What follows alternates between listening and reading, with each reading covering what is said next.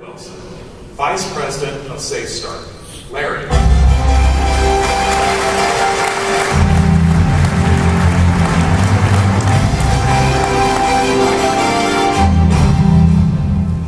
Morning, everybody. It's our privilege again to get to introduce the keynote speaker, say a few words about our company. And last year I told you about the cooking school up in Edmonton at the Skills Center. About 35 kids, and they were experiencing one serious cut or burn per day. And they did some training on the critical error, the SafeStart, the states, the errors, the critical error reduction techniques, and they finished out the semester without a single injury for the next semester. So I told you last year they were then taking it to elementary schools, middle schools, high schools, post-secondary trades. They were also taking it to the outreach programs for the kids who dropped out of school, they were trying to get back in, as well as the young offenders or juvenile delinquents.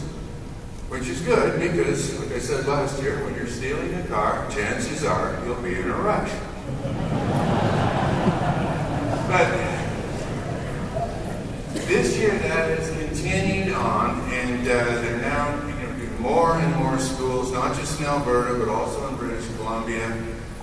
But, and we had last year over 150 of you folks came by the booth, you got the take-home DVDs, we gave out over 10,000 access codes. So my guess is that with your help, we got 7,000 or 8,000 kids trained in personal safety last year. So if you don't mind, round of applause for all the folks who stand up.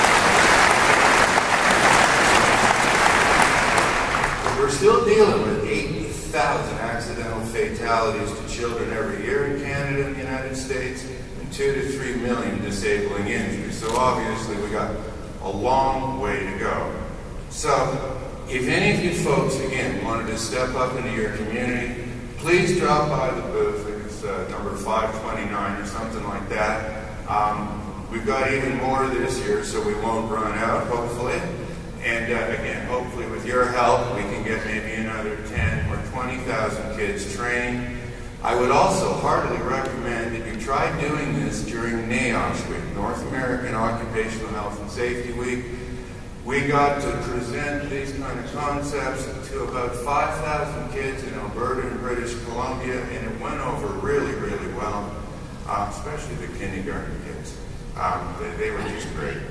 The other thing I'd encourage you to do is not just the youth groups like the Boy Scouts, Girl Guides, YMCA, 4-H, JCs, that sort of stuff, but if any of you have got any athletic teams that you're familiar or associated with, we did our first SafeStart Train the Trainer for Hockey Canada last weekend, and for the first time in my 25-year career, there were actually people there on Saturday morning, not getting paid, sitting out front, and they were actually interested in safety.